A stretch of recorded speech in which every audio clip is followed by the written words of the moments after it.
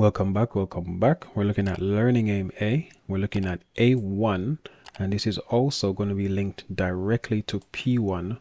So A1 is what you'll find on the specification, and P1 is what you'll find on the assignment brief. They more or less cover exactly the same things. In some cases, you might have a bit of crossover into A2, but for this one, A1 and P1 are exactly the same thing.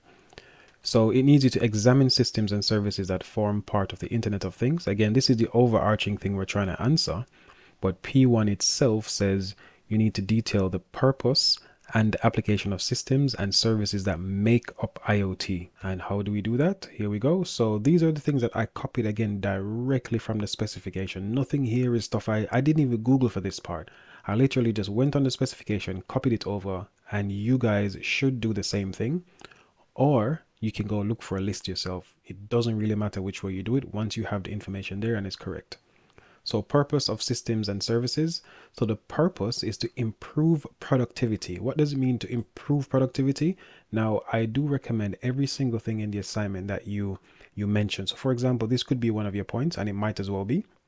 When you get to this, give a sentence or two describing or explaining what that actually means, and give an example as well. So this term improve productivity simply means that you can do more in a shorter space of time with either less money or less energy or whatever the case is. So when you think about it like this, you have a factory, and when you have humans working, making something, they're going to need to sleep, they're going to need to eat, they're going to need to go home. Whereas if you have robots in a factory, they can work 24/7 as long as they've been designed to do so. So that improves productivity. It produces more, you're more productive. Improve safety and security, smart cameras. At my house, I have about 3 or 4 smart cameras. So I know every time the front door opens, I know every time someone goes into the backyard, for example. So this is, again, explain or describe what this is and give an example. And it can be a personal example. So improve safety and security. We have home smart devices that can do this. It doesn't just have to be a camera. We have those door locking systems as well. So as soon as the door opens, you know the door has been opened. So as soon as the window opens, you know the window has been opened. You might even have things like smart fire alarms. So if the fire alarm does go off, not only does it make that really loud annoying sound, but it also alerts your phone as well. And then you can look on the camera and see what's going on. And if it's actually a fire, you can contact the fire brigade, or you could just call someone who's in the house saying, listen, you left something on the stove and it's smoking, right? So you improve efficiency and effectiveness. So this is very closely linked to this one. When you read it, it kind of means the same thing, but what they've said here is auto monitoring. So when you improve efficiency, you don't have to be there. Improve effectiveness, you don't have to be there. So if I'm automatically monitoring something from far away, that's one of the purposes of IoT. So think about it like this. You're a researcher. I think on one of the Unit 1 papers from first year for most of you guys, you're a researcher working for the Scottish weather something, and you need to measure the amount of rainfall that occurs every year. You don't need to be in that particular location. You could leave an IoT device there with like a water level sensor, and every time it rains, it will detect how high the rain has fallen and so on and so forth. Okay, so auto monitoring. Finally, we have improve experience and satisfaction. And again, all of these sound or seem like they're very closely linked together, because in truth and in fact they are. So improve experience and satisfaction. We have smart home. Right now, I have something in my house called Google Home, which means that I actually don't have to get out of my bed to turn my heating on. I don't have to get out of bed to ask it who is on the camera. I don't have to get out of bed to, I don't know, find my phone. I can simply say to it, okay, Google, and it will just, it just pinged in the background because I'm at home recording this, and it will just do what I tell it to do. So the user experience is greatly improved for me.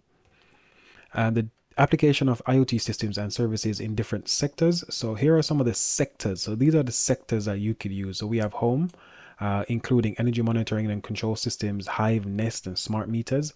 Again, Hive is the one from Amazon, I believe, and Nest is the one from Google, or vice versa. It doesn't really matter, to be fair. We have entertainment, and the examples of this are motion tracking in video games, controllers, and mobile devices.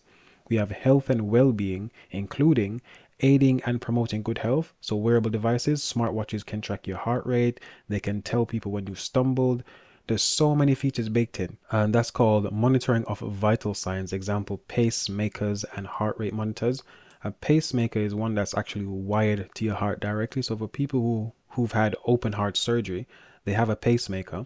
And if something is going bad with either your heart or the pacemaker, because it's wired directly to your heart and because it's a smart device, it will actually maybe ping up on your phone or on your doctor's phone or on your mom or dad's phone or your child's phone before something goes catastrophically wrong. Next, we have industrial and transportation, including machine control. Example, to optimize machine performance in manufacturing. We already mentioned this in the previous section, but I just wanted to make sure I gave decent examples.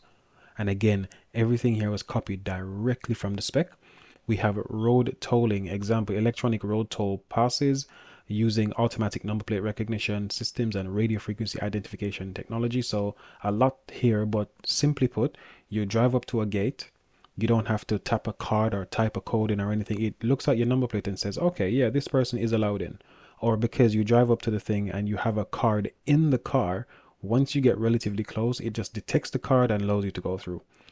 Next, we have retail and commerce. And again, these are the sectors. So that's a sector. Where's the other one? This is a sector. Let's go back one. Another sector would be home. Another sector would be entertainment. Another sector would be home. Another sector would be health and well-being. And we're back to this one again. And next we have retail and commerce, including tracking and tracing objects and people in the supply chain. Example, order fulfillment and returns, advertisement and consumer involvement. Example, beacons to promote awareness. So there are so many sectors that you can find, and you don't have to stick to the sectors on the spec. If you can find other sectors, there will be some overlap, obviously. If you can Google and find some different sectors, once you reference those sectors, you should be good to go. So that's everything I have for this part. Now I'm going to jump over to my Word document here. So this is P1. P1 is going to be very, very short, but please make sure that you have enough detail and that you reference everything. So it says again for P1, describe the purpose and application of IoT systems and or services from different sectors. When we break this question down, it has 3 or 4 parts. The first thing I would suggest everyone do is, what is IoT? What does IoT mean? We know that it means Internet of Things, but give a decent definition. Go find a reference or two and put the references in. Next thing I would do, the sectors of IoT, or the sectors which incorporate IoT.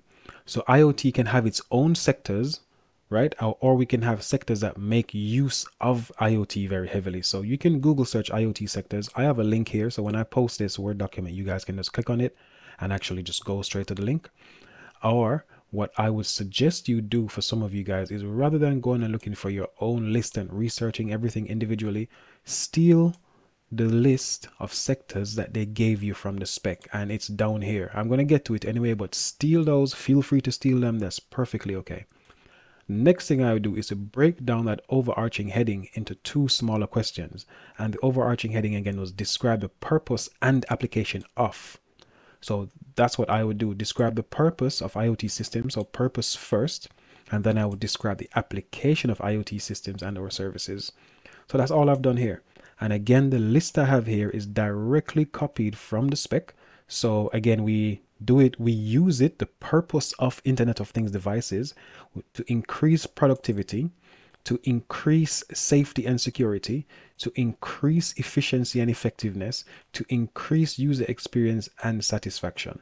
And what I would do again for each one, describe each one and give an example either from the spec or from the internet. And if it's from the spec or from the internet, reference everything. If you took it from the spec, simply reference the spec. Now you can go online and find the spec in multiple places. Or if you get it from the internet, in like you Google searched purpose of IoT, you can reference that list as well.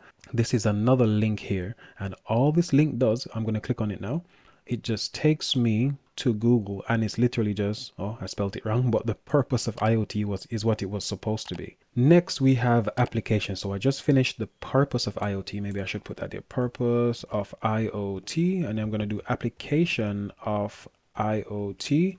And the applications, where can we actually use it, or actually how can we use it? And how we can use it, we can use it in homes, we can use it for health and well-being, we can use it for industrial and transportation, we can use it for retail and commerce. This is not an exhaustive list. This is not every single thing, but these are some of the things that they put on the spec again. So you know what? Steal it from the spec. And again, I would go through and give a description for each one and give an example. So if you did home, right? You don't need to describe what home is, but you can describe some of the things that actually are done in the home. And again, this screenshot here that you can see, this image here, this was taken directly from the spec, and it says home including energy monitoring and control systems, Hive, Nest, and smart meters. This was what was on the PowerPoint in a previous section of this video. Steal it, make use of it. So describe each one and give an example either from the spec or from the internet, and please reference everything. If you do not reference, you will fail. Some examiners will look at your work and say, oh, this person just woke up this morning, knew everything about IoT, knew everything about the purpose of IoT, knew everything about the application of IoT. They didn't reference a single thing. Impossible. So reference. Please go back and reference everything. And that's actually P1 done. You don't need to do anything else, because P1 simply needs you to describe. A description is just giving detail, using your words or your sentences or whatever to explain in enough detail so someone that has no idea about IoT can read your thing and have a decent understanding. So each of these, for example, for purpose of IoT, for each of these, I would make them a mini heading. So remember in my last video, I spoke to you guys about doing styles and formatting. So what I would do, let's go back to view, navigation pane. P1 is the main heading. So I would say maybe what is IoT is going to be heading 2. So again, you click on it, you go to home, you go to heading 2. All right, give 2. Okay, I can remove this part, but let's just leave it for now. And then the next thing I would do is maybe describing the purpose of IoT. That's another heading. So again, I can click on heading 2. For people that like to use a shortcut, you can just do Control, Alt, and number 1 on the keyboard. And that gives you heading 1. Actually, I need heading 2. Control, Alt, and 2 gives you heading 2. I'm going to do application of IoT, Control, Alt, 2. It's the same thing as me highlighting this and clicking on heading 2. It does exactly the same thing. So that's P1 finished, in my opinion, with enough detail. With your references, it's finished. Without your references, you will 100% fail. So thank you guys for watching. Hopefully that was useful.